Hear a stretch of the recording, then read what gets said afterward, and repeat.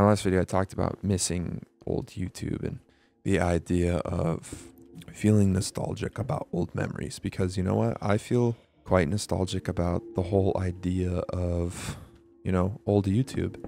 And something I didn't really mention or talked very briefly about was the fact that I was friends with some, old YouTubers, and it kind of coincides, like old YouTubers and nostalgia, for me at least. It was probably like between the years of 2014 and 2017. And those memories are so fucking near and dear to me.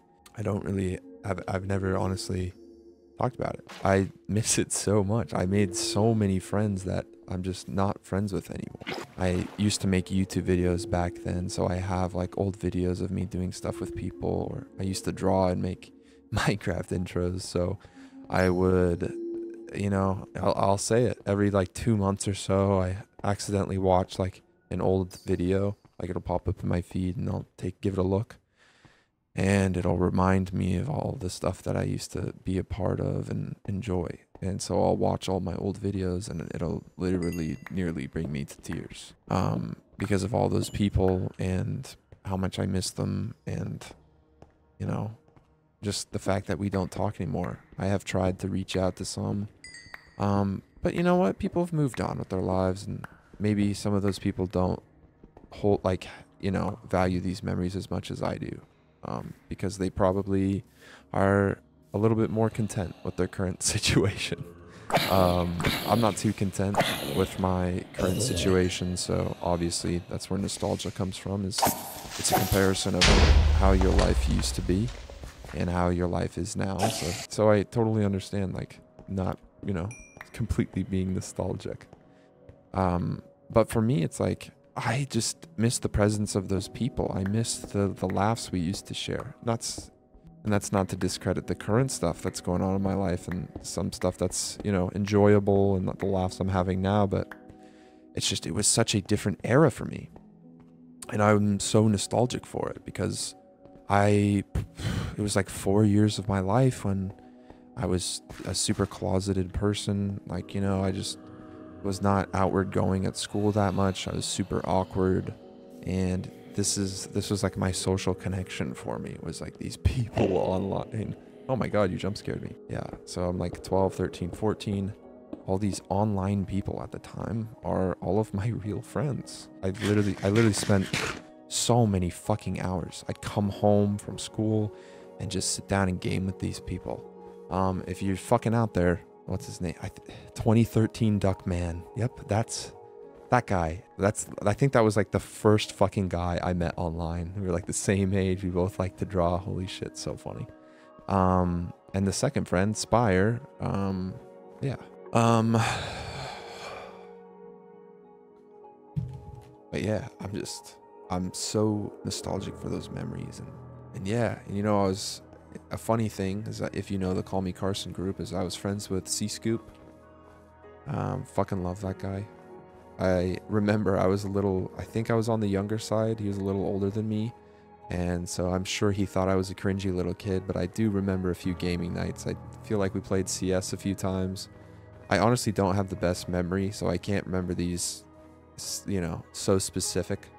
But like, you know what? I miss all these people. I miss them, and I don't talk to them, and I'm nostalgic about it. I'm nostalgic about the good memories we shared, because I don't even have contact with 90% of them anymore. So it just feels like a situation of like what could have been. You know what I mean? I feel like with a lot of friends that you have in person, you get closure or something. With these people, it's just like they're online friends that I grew out of and then just have never talked to since. And it feels like a lot of, what could have been friendships. I don't want to be like a weird kind of guy from their past that reaches out, but I do miss them, and I miss the fucking laughs we shared. Hell, I remember fucking going to VidCon and staying at a house with fucking Dave and a few other guys, and fucking just all of those guys, that whole group back then. And I was fucking like, how old was I? 15 or 16? Like, it's so much fucking fun. Especially like why all these memories are so dear to me is my friend Spire. I think I mentioned him. I honestly, I would like to bring him up here. Just, I know it's kind of a heavy subject, but I literally have no one to talk about it with. So this kind of, I mean, hey, if you clicked on this video, then you're empathizing with me, and maybe you want to listen, you know, maybe you have feelings of nostalgia. So, but yeah, my friend Spire, who I remember back in the day, was called the Golden Gladiator MC. He's probably like 2 years older than me, but I remember literally he was the friend. He was like my fucking best friend for like 2 years. And this is like when I was super insecure and just shy at school and didn't have any really close people to me. And I remember he lived in Alaska, and we would just spend fucking hours every day fucking talking to each other. Just, he was my best fucking friend. Yeah, he was awesome. I would just spend hours talking to him, and I remember anytime he'd be sad or something, he would text me, because I don't think he had good enough service to like call or something, because like we didn't have phones back in the day. It was like Discord, or it was Skype. It was Skype. And he'd go to his lake spot and he'd send me a picture of like just how beautiful it was. Like out in the forest, there was just like, he said it was like a mini hike, and he would go out there anytime he was sad. And yeah, I'm honestly not even sure how, but he tried to take his life a few times, and I was there for him.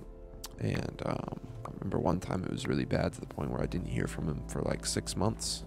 And he called me from like a correctional facility or whatever, you know, a rehab facility, for not for like, you know, addicts or anything, but for mentally, you know, unhealthy people. He told me like, hey man, like, yep, he told me what happened. And I felt awful for him, and I was like, bro, like, we should fucking, like, please tell me when you're back from the facility, like, because he could only call me every so, like, now and then. And he would call me, and we would talk sometimes, because he had like, it was like one of those like jail phones where like they could only call you for, you know, for a little bit, and they could only call you every so often. Like they couldn't do it all the time. So I was like, yeah, man, just call me whenever, like I will pick up. And then I just remember that the phone calls just kind of stopped, and I just kind of stopped getting them. Yeah. Apparently I find out on fucking Facebook later, when I'm trying to get in contact with him, on his fucking page, it was an in memoriam. So yeah, I don't know what happened, but yeah, he passed. And it just kind of adds to the whole nostalgia of that kind of time in my life, because what could our friendship have been between me and Spire, you know? What could it have been? Because he was my best friend, and then he was just gone. It kind of adds to the whole just realm of what could those friendships have been? What could that time have been if I kept going? And I kept making YouTube videos and kept being friends with those people. For him, it's like, what could it have been if he didn't die, you know? And it adds to the nostalgia, and it makes me just get caught up every time that I see one of those old ones, and I go back and watch all my old videos, because he partly was the reason that, you know, I started making videos in the first place, because he wanted to. But that's the thing, right? Is this is kind of the point of the video, is I'm caught up. But that's why, you know, nostalgia can be such a demon. As people get caught up in it, they forget to live their life. And, right, we forget to live our fucking lives, that we're still so busy thinking about past things that have already happened. It comes from the Greek words nostos and algos, which is return and pain. So nostalgia is not actually a good feeling to have. You know, it's okay to think about the past and miss it a little bit, but to get caught up, I think, to get caught up and let it weigh down on your life is not to be, it's not healthy. It's not good. I think the relationship you're supposed to have with past memories are not supposed to be one of nostalgia. I don't think you're supposed to feel pain. You know what? Look at this poop house. I love it so much. It's such a little poop house. It's so cute. I think the relationship we're supposed to have with the relationship we're supposed to have with our past, I don't think is supposed to be from a sense of nostalgia. I honestly believe it to be it should be a sense of motivation, that the reason I'm feeling this way about, my friend who passed away, or the friendships that have moved on and people that have moved on, it should be inspirational, and I should look forward to the future, because if I was young and those relationships were that important to me, imagine how it's going to be when I share more experiences with my best friends now. Like when I did this, and feeling nostalgic about time periods in my life, being excited for, oh, what kind of videos can I make with my friends? What kind of things can I do with them? What kind of fun shit can I do with my fucking friends? What kind of dope ass fucking places can we go together? What kind of dinners can we share? What kind of, you know what I mean? What kind of laughs can we make together? What kind of dope ass shit like that can happen when I'm in the presence with them? Like, instead of thinking, oh, what could have been with that friend in the past, start thinking about now. Start thinking about, like, what if your friend died today? Wouldn't you think the same? Oh, what could have been? So start filling that feeling with the people that are alive today. Show them that feeling of what could have been. Show them that feeling of, I want to spend time with you. I want to experience things with you. I want to, what, little bunny? I want to do stuff with you. And I guess that in all senses too, like, if you miss a certain time period, find other people that miss that certain time period and maybe join a community. And then instead of just completely being sad about it, be happy about that, the fact that that happens.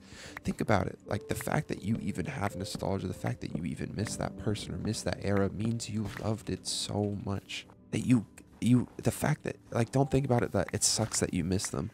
It's, you get the chance to miss them. You get the chance to feel that way because you cared about it so deeply. Like, how fucking beautiful is that? Instead of, oh, what could have happened with them? Like, thank you. I will continue to build lasting friendships with the people I'm surrounded by now. I honestly don't get the chance to talk to anyone about that much because it's a sensitive topic, and, I don't really know how to just randomly talk about that with somebody because, how do you just lead into that? Thanks. Tell someone you care about them. Reach out to an old friend and say what's up. Reach out to a current friend and tell them you care about them. Or, you know what? If you're too embarrassed for that, just try to spend some time with people. It's okay to feel nostalgic, but don't let it consume you. I'll catch you later. Appreciate it. Bye.